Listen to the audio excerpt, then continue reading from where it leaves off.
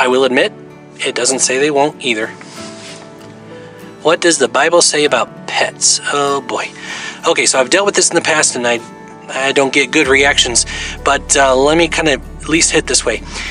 If heaven is not enough because your pet might not be there, then your pet is an idol. Do you believe that all cockroaches should go to heaven? Do you believe that all snakes should go to heaven? Why is it that only the fuzzy ones that we have poured out our affection on, those are the ones that have to be in heaven? First off, the Bible does not say that animals go to heaven. Secondly, heaven is not our ultimate destination. Revelation 22, when we are resurrected, we will get a new earth to live on. We will still be physical, but there won't be any of the imperfections that the sinful curse has brought upon us. We will have a perfect body and a perfect life. Will there be animals there?